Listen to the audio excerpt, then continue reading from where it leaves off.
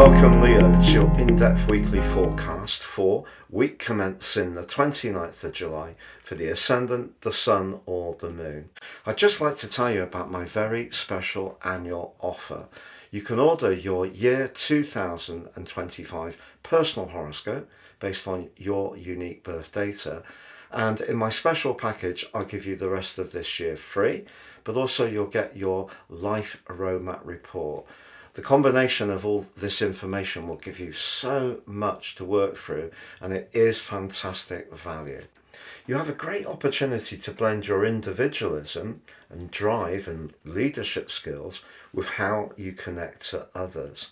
And there could be some really important alliances building up for you this week, not least with Jupiter, the planet of opportunity, in the part of your situation to do with networks, friendships and socialising. But the point of destiny, the North Node, also comes into an exact trine with the Sun on Thursday. And that's suggesting if there's something changing in your world, to be guided by your instincts. But Venus in your sign is going to be clashing with Uranus this week.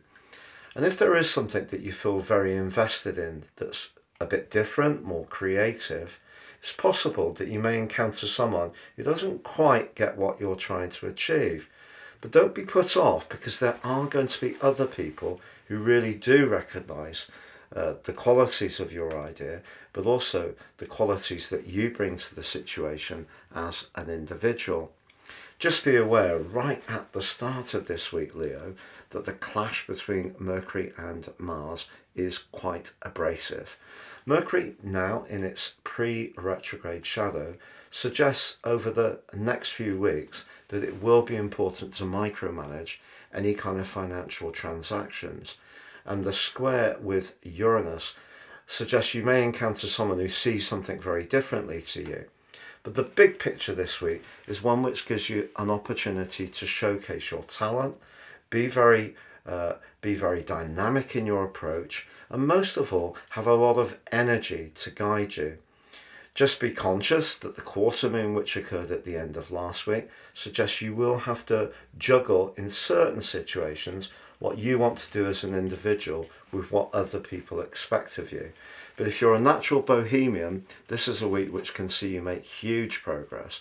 If you're someone who's quite happy to work collaboratively with others, that also is an area that you can thrive. If you're someone who wants to be much more individualistic, but you need to fit into a big organisation, that's the area that could be a little more challenging.